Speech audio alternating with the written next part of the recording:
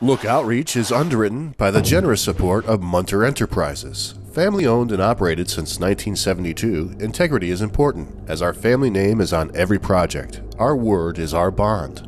Munter Enterprises. Just build it.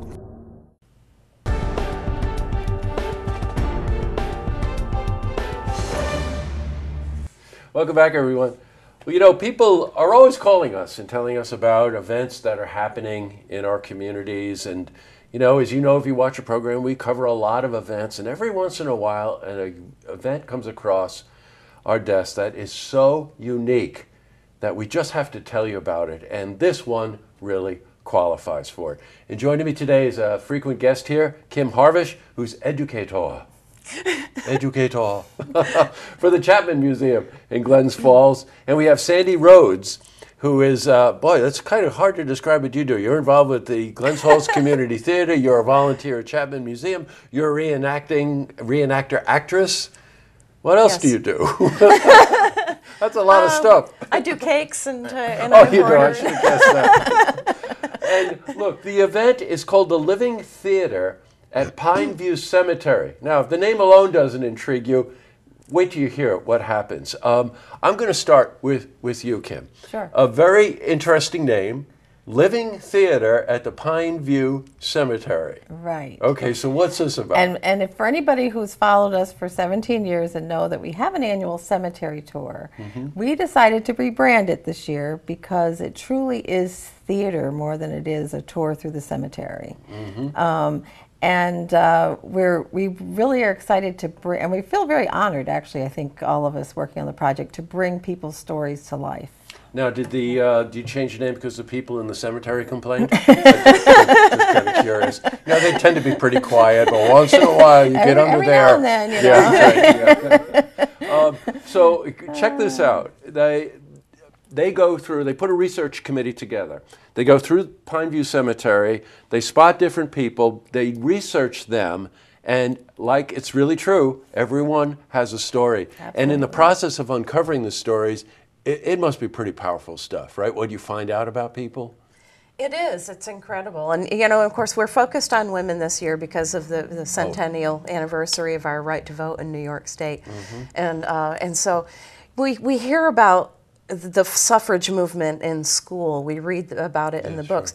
But to research these women who lived in Glens Falls, you know, these brave women who raised their families and worked here in Glens Falls and were part of the movement, that's exciting. Oh, yeah, it's such a great concept. I can't believe it, really. So again, 1917, the year that women in New York State won the right to vote. And this is a centennial celebration of that movement. And so it's all women this year. Usually it's men and women, but you decided to focus on all women this year. And there is one man. Yeah, there is. Oh, there is one man this year? Oh, okay. But he's I don't qualify. He's a husband. So tell me, give us a sense of what you found out about people. Because sometimes you were saying that people will come to you. Right, and we do exactly what you said. We'll walk through the cemetery and try to get names and some dates that we know might find interesting. But we also have people that contact us. One of our stories this year, and I do want to point out that not all of them are suffrage stories this year. Yes, right, but they're all really interesting. And so this woman brought us her family history. So a lot of times we get community members that come and tell us about stories. One of our stories, one of our women this year, we found in a newspaper article as I was doing research about something else.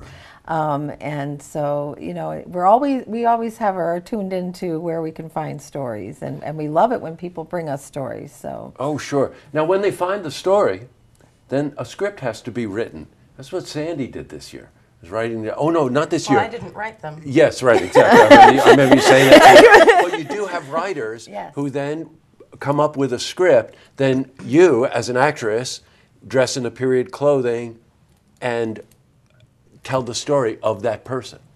Yeah, well, I as a coordinator, I distributed those scripts to directors, and directors choose their actors, and so that's where they're at right now. The directors and the actors are working together to rehearse their scripts. And Right.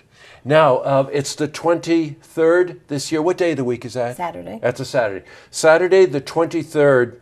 And pay attention because the tour times, they start at 10 in the morning. There's another one at 1 in the afternoon. And if you have a disability or you're unable to walk through the cemetery, they have the golf cart tours which start 10:15 and 12:15. And as Kim was telling me, this is the 17th year that they've done this.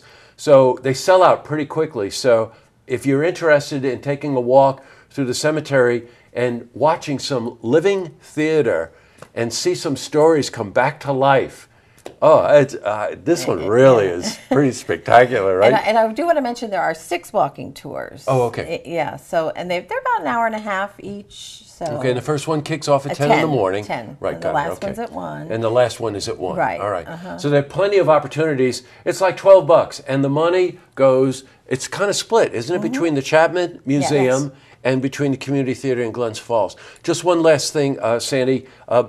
You usually kick off, the Community Theatre does a performance late fall, right? Yes. What have you got going on? Oliver. Oh, wow. Tomorrow big is our one. general meeting, and auditions are Thursday. Wow, boy, that's a big undertaking, Oliver. That's a good one. And what have we got? Stoddard, the exhibit, Stoddard exhibit ends, I think, the end of this month. It ends the end of this don't month. miss it if you should see this, the works. And then moving forward, what have we got coming up at the Chapman? Well, we have our suffrage convention, our 1900 suffrage convention happening on October 21st. October 21st. At the First Baptist Church. Got it. And you always check their website out to see what's going on. And Facebook. Yeah, and Facebook. Follow us also on Facebook, yeah. Facebook. Facebook? What's Facebook? Well, Sandy, great to meet you. Great to have you in again. It's always so much fun when you come in. And don't forget, it's a living theater at Pineview Cemetery Tour. It's Saturday, the 23rd of September. Plenty of opportunities to go starting at 10 in the morning, and it's $12, and learn something really colorful about our local history. Speaking of colorful, it's Balloon Fest weekend. Oh, is it? Oh, okay. So you go in the morning and see the balloons take off, and then you come and visit the dead. Living theater, living. Great to see you. Thanks for coming in. Thank you. Thank To see this interview again, you can head to our website, looktvonline.com.